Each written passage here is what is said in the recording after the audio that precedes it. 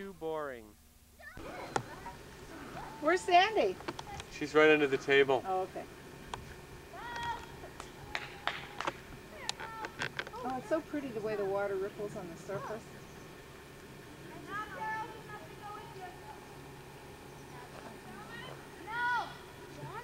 Let's cut some cattails and take them home with us. Wouldn't that be fun to have cattails for some purpose?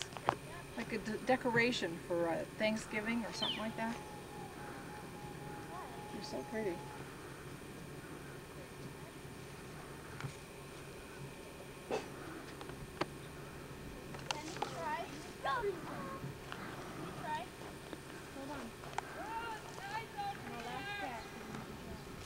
So what's up, John? Oh, just contemplating life and the universe and everything. Oh.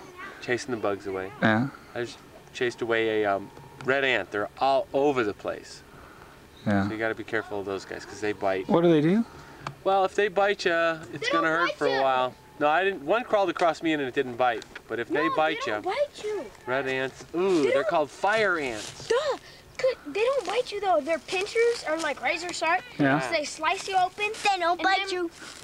They slice you open and then with their tail they inject poison.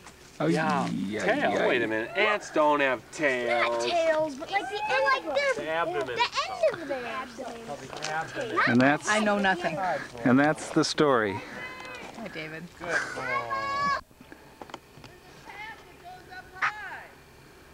That's what pussy. Isn't that the fire break? Yeah, it's supposed to get the firewood out. That's the fire break, Carol. Oh man, there's fish jumping over here. Uh-oh.